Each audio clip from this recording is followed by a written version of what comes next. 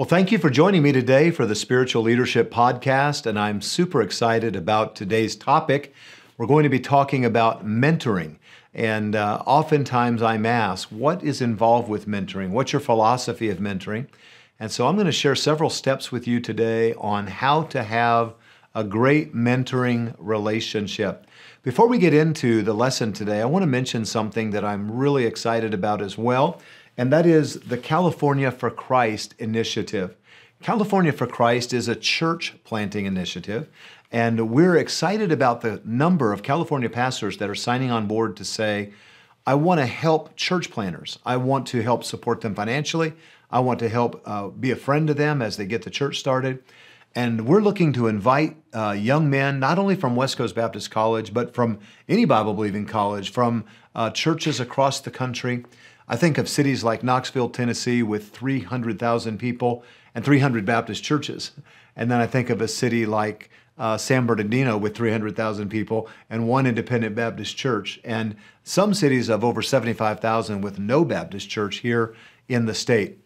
And Dr. Lee Robertson taught me to punch holes in the darkness, to really endeavor to make a difference for Christ. And I want you to know that church planting is God's plan for making a difference. And we believe from Acts 13 that churches send the church planters, but we wanted to establish something of a fellowship of men in the West who would encourage those who come out this way. And so the California for Christ initiative is our endeavor to reach the 40 million people of California. And we believe many times as California goes, so goes the nation. So people can curse the left coast, or you can help us make a difference. And you can visit us at our website. We'd be happy to see you visit at ca4christ.org and pray for us as we're doing our best to plant new churches out here in the West.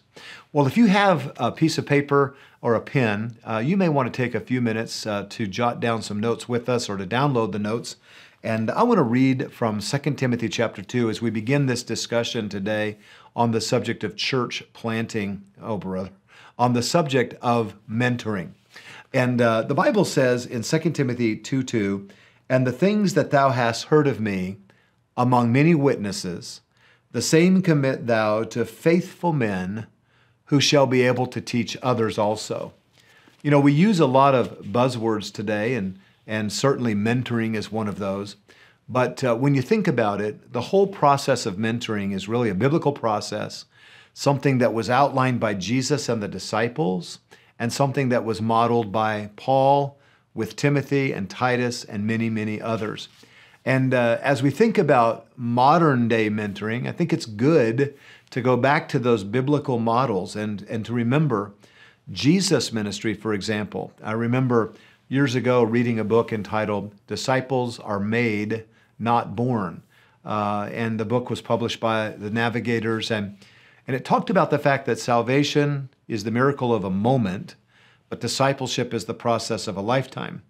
And what really struck me was that Jesus, in focusing on the 12, literally trained these men who would turn the world upside down for Christ. And yet it was through that 3.5 years of what we would call mentoring that their lives were radically prepared to do the radical work that God had called them to do. And so we learn from Jesus as he called the 12. We see here in the Apostle Paul's ministry that he challenges Timothy to take the things that he had heard of him and to commit those to faithful men to the point that they could train others also. In Philippians 4:9, Paul said, "The things that thou hast both received and heard and seen in me." So mentoring is a process that involves more than hearing. It involves a reception, and it involves an observation. And this is something that we understand is vital in mentoring, is the holistic approach to training. It's not just the instruction. It's not just passing the test, but it's also experiencing the ministry. So I want to share with you today 7 principles that God has blessed in my life as I have endeavored to mentor our staff, some much more closely. The pastoral staff right now is comprised of 12 men. We have around 30 men that are out in the pastorate across the country that God privileged me to have some mentoring relationship at some point in their life as well. And I just thank God for the privilege of training others also. And so today I'll start with this first thought, and that is we must establish the relationship and the parameters of the relationship up front. So when it comes to this matter of having a mentoring relationship, it's something that if it's truly going to be that kind of a relationship, it needs to be understood as such. Now, I believe that's truly understood between maybe a pastor and his inner staff, but it's something that can be discussed even in the interview process. What is it like to be trained here? Do you mentor the staff? What would be expected of me? Sometimes, as you mentor someone, you may ask them, what are you expecting in this relationship? And I think one of the reasons that having this conversation about establishing the parameters of the relationship, one of the reasons it's so important is so that there's not unmet expectation on either side. And so to talk about what kind of time are we putting into this? If it's a long distance mentoring relationship, probably going to be more of a phone call, email, periodic checkup, and it's a little different in that respect. So I think it's good to establish what the parameters are so that we know what's expected in the mentoring relationship. Ask the person that you're seeking mentorship from, specifics about the time commitment that they can make, or what predetermined checkpoints will you have along the way. And you should ask the person you're mentoring, what are you looking for in this relationship? Are there some areas specifically? Are we talking about perhaps managerial? Are we talking about spiritual? Are we talking about family? Are we talking about all of the above? So it's important that you both know that you're in that relationship, that you know the predetermined checkpoints, and finally, that you know the goals or the purpose of the relationship. And it's fine along the way of the relationship to ramp up or ramp down those expectations, but it's excellent to establish the parameters up front. So when you're in a mentoring relationship, agree with the person up front about the scope and sequence of that relationship. And secondly, I would say that as we look into some methods, I would say that the first mentoring concept that I find myself using on a daily basis is what I would simply call the 1-minute lessons, the 1-minute lessons. Now, these are similar to Ken Blanchard's book, The 1-Minute Manager. These are going to be those mentoring sessions that typically involve either a 1-minute praise, a 1-minute reprimand sometimes, and a 1-minute goal setting. These are those moments where you pull the guy aside that you're training and working with, and you might say something like, man, the organization of that clinic was outstanding, just outstanding. And then you might say, not having ushers though for that last session, something went wrong there, and you're bringing that to their attention. Let's put that on our planner sheet for the next event. You're giving them a goal. A lot of mentoring is just like that. It's a moment where you're praising. It's a moment where you're reminding of something that didn't go well, maybe even reprimanding, and then giving a goal for the next time. So once I've established the relationship, then I feel I have the liberty to not have to always sit down, have coffee, and go through a lengthy conversation. We'll talk about those in a moment. But one of the methods for mentoring is going to be just the ongoing relationship of bringing their attention to areas that are working well or areas that could have been accomplished differently or better for the Lord. So we have the 1-minute, ongoing 1-minute mentoring sessions. And if there's a chemistry developing between these two individuals, those 1-minute lessons can be powerful and helpful. Then moving along into the methodology of mentorship, I would say that there must also be those planned conversations. You have the 1-minute lessons, but there must be planned conversations. Now, the planned conversations are going to be literal appointments. This is going to be, for some people, weekly. You're going to have a weekly mentoring session. It may be somebody outside of your church or organization, and you're just going to sit down with them. I've mentored a lot of businessmen, military leaders, different folks in our community, politicians that we meet with, and we'll just sit down and say, okay, where are you at right now in career, in life, in family? It's planned. It may be something that's planned weekly, monthly, or quarterly. But the purpose of this meeting is to help them to take steps forward in a Christ-honoring way in their area of career or family or ministry, depending on what you've agreed upon the purpose for the mentoring. And so these are really probably the backbone of a mentoring relationship. And I will tell you that we must be disciplined to keep those appointments. In today's society, we can use some Zoom for that in today's culture, but I personally would say that really good mentoring is going to be face-to-face, person-to-person, where you're sensing whether they're receiving, where you're seeing the facial expression, and that's an appointment that you make and that you keep and cherish, and you let them know that it's vital to you. Then I would say, moving along with the methodology, as I'm working with someone, there's going to be 1-minute manager style, 1-minute meetings. There's going to be planned conversations in the schedule. But thirdly, there's going to be a lot of staff training. And someone might say, well, that doesn't sound like mentoring. It doesn't sound real personal. But I believe that systematic training of the staff, especially if the person you're mentoring is in your team and on that environment, that this is a great mentoring time. Yes, it's a group time, but this is a time where you're able to impact several lives at once.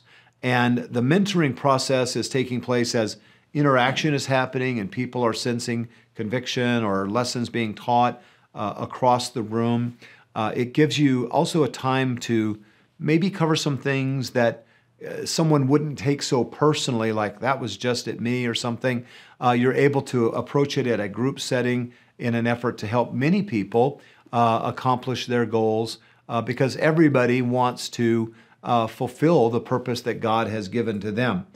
Staff training times should, in my opinion, include a thought-out lesson. There should be normally a time given there for, if possible, some questions or some feedback. I like to always say, hey, I'm here at the front if you have a question after I teach the staff. So even though it's a group teaching structure, it can lend itself to a personal time afterwards. And it's not uncommon for me to spend a good 30 minutes after a staff meeting clarifying, helping someone to implement. And so I believe that staff training is staff mentoring. And many times staff meetings are relegated to a to-do list environment. And there is some of that. There are meetings that are more about updates on the project specifically. But what I'm talking about right now is that you as a leader or as a mentor should plan 2, 3, 4 meetings a month with your team where you're literally mentoring them on topics of time management, on topics of fiscal responsibility, living with integrity. Last week I taught a lesson on characteristics of a winning team and how we show discretion, how we encourage one another, and so forth. So these are truly mentoring styled lessons. So I want to sit down with someone and talk about what does mentoring mean to you? What are your expectations? I want to kind of lay that out so that we're not setting it up for disappointment. And then we begin, and we might begin with a talk in a hallway or walk into the car or making those personal brief observations. From there, I'm going to move into, hey, let's meet next Thursday at 2, or let's go get coffee Wednesday at 1, whatever. And we're going to work on those types of meetings. And of course, those are often appreciated and helpful. Thirdly, I'm going to make sure that my staff content, my leadership content is prepared and it is applicable in the mentoring sense across the board in that meeting. Next, I find another good principle or methodology for mentoring is when we read a book together as a staff. We'll take a book. Sometimes we'll take a secular book, maybe Good to Great, or maybe some type of book that deals with something like The Advantage by Leon Coney, or maybe we'll go into a book on prayer by E.M. Bounds, or something of this nature. But reading a book and then having 2 or 3 meetings where you're discussing the book, chapter by chapter. What did God teach you in the reading of that book? Or what do you feel we could apply? Was there a weakness that was helped with this reading? Is there an area that you feel we can improve upon, even organizationally? And so another mentoring tool is the sharing of material, whether it's a book or an article, maybe watching a podcast, something that allows you to enter into a deeper discussion. And this is certainly a great mentoring tool, whether it's one-on-one or, again, with a team that you're mentoring. And I have a list of books on our website, paulchappell.com, that are categorized by different subjects, but many of those have been reads by our staff team over the years. And so I really do recommend group reading and discussion as a great mentoring tool, but it doesn't have to be group. It can be one-on-one as well with the person that you're mentoring. And so reading and discussing is definitely a great method. Now, I'm going to share one with you now that at first you might say, that doesn't sound like mentoring, but just bear with me.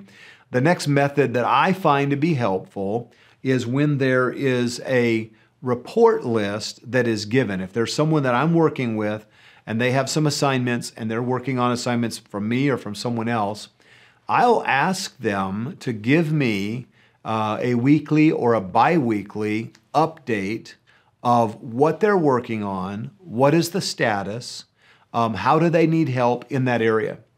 Now, I'm a believer in this, and I'll tell you why. Number one, it forces the person that is being mentored to literally think through and articulate what they're doing, what they're learning, and what they need. It creates something more concise than a rambling conversation. Now, I know that many people like to have lots and lots of conversations, and I enjoy that myself.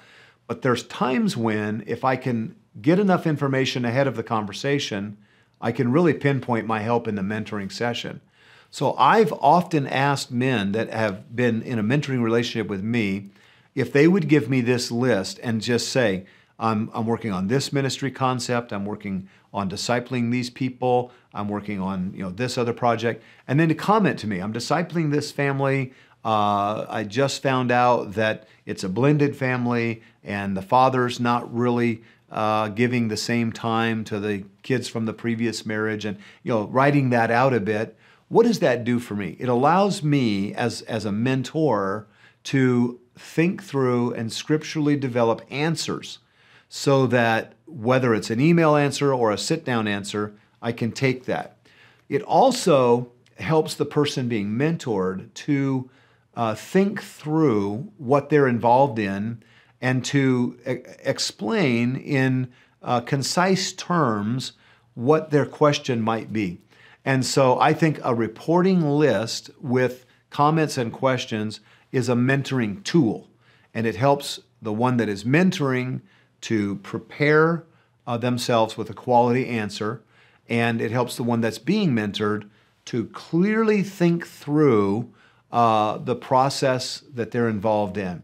Because sometimes as they're writing that out, they realize either I already know the answer to that, or I'm not even to be involved with this, or this is definitely my area, but I need specific help here. And so it's a great tool, just making the report list. Now, I have had some men over the years say, well, I don't want to just make lists, I want to talk about it. And my answer always is, we're going to talk about it, but give me the list so that I can study and understand what you're dealing with. And it's truly been helpful over the years. All right, the next mentoring tool or method that I want to share with you is a mentoring retreat. And a lot of pastors that I know do this, whether it's 5 or 10 men from their church, their Sunday school class, whether it's 4 or 5 young pastors. I've heard of guys taking hikes to Montana, doing all these things. And those really are great times. And the advantage of a retreat, obviously, is You're away from the normal routine. You're really able to get to know someone's temperament. You're able to understand some personal testimonies. You know, I've often said if you want to know really someone's temperament, just play basketball for 30 minutes. You'll find out if they're a hothead, you'll find out if they're hyper-competitive, you'll find out if they're glad to pass, or if they always need to shoot. You get to know a lot about people in those environments. So sometimes in a retreat environment, people will open up a little more, whether it's doing something athletically or whether it's just during a time of sharing, getting away from the normal routine. So you're not seeing everybody in their work outfit, you're not seeing everybody in their title, as this associate pastor this or accountant or whatever. It's just guys that are out trying to seek God, trying to improve the way that they live for God. And so I have planned over the years a couple of retreats every year for what I call emerging leaders in the church. And sometimes we'll take them to a hotel. We'll have a conference room there where we teach for a couple of hours, where we share prayer requests. We have Q&A. I talk about how to have family altar, how to work on your family finances. What does it mean to be a faithful man of God? And these become building block times of really establishing relationship, and especially in a larger work, sometimes whether it's, again, a company or a church, it really gives people the heart of the leader in those times, because otherwise you may just be the guy that's, kind of up on the platform preaching. But this allows you to have more personal time with people. And so I'm a big believer in leadership retreats or mentoring retreats. And we do that with college leadership, church leadership. We do that with the deacons. We do that with the staff every year, off-site retreats. And then I do that once or twice a year with emerging leaders right within the church. Now, these are guys that, they've been saved 5 or 10 years. They're growing. Maybe these are future deacons of the church. Maybe these are future adult Bible class teachers. But they need that mentoring that comes in the way of a retreat. So we sit down with an individual. We establish the parameters of the relationship so that there's no unmet expectation. We recognize that we want to mentor them to the point that they can teach others also. So scripturally, that's very foundational from a doctrinal standpoint. And then we begin the journey. And the journey might begin with a 1-minute session here and there, a praise, a reprimand, a goal setting. Then it might move in from there to the planned meetings where we're having a planned conversation weekly or bi-weekly. And then we incorporate the staff training as a mentoring time as well. And then from there, we're going to do some reading where we share back and forth what we've learned and, what is it that maybe we can improve upon. And then from the staff time of reading or from the reading with the individual, we're going to begin reporting as well, some report list. And you might have the personal training meeting one week and the report list the next week. And then we're going to have maybe or a quarterly time of a retreat or twice a year retreat where we take maybe the 3 or 4 guys we're mentoring and we just really spend time as Jesus did with Peter, James, and John, for example, and just kind of cultivating an understanding of life, ministry, family in that context. And then finally, I want to say this about mentoring. If you follow the process that we've just outlined, and as we've gone through these 7 steps, really identifying as the first step, and then these 6 methods that we've given, what will begin to happen in your ministry is that you'll begin to develop a culture of mentoring. And I don't want to limit the importance of a culture where a new person comes in and they're actually being mentored by the surroundings. They're being mentored by the way the print work is done. They're being mentored by the way the organization of the office is kept. They're being mentored by the passion for souls. They're being mentored by the passion for quality. And as I was speaking to our staff recently about, cultivating a team that is helpful and admonishing, and a team that is compassionate, and as we went through some of these core values, I shared with our team, I said, we're adding staff right now. We're adding team members on the church side, the school side, the college side, the publication side.